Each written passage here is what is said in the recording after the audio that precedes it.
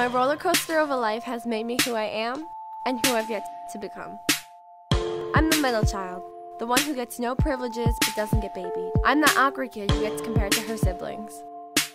Maybe that's why I've chosen to do theater as my career, so I can be what I want to be. My siblings would enjoy sitting behind a desk. I want to see the world and experience life. I want to be able to look back at 65 and laugh at those memories. I want to be able to tell my parents that I've accomplished something by myself that no one else in my family would dare do. I want to take the risk. I know I won't live forever, but I'd like to die knowing that I created a legacy that will.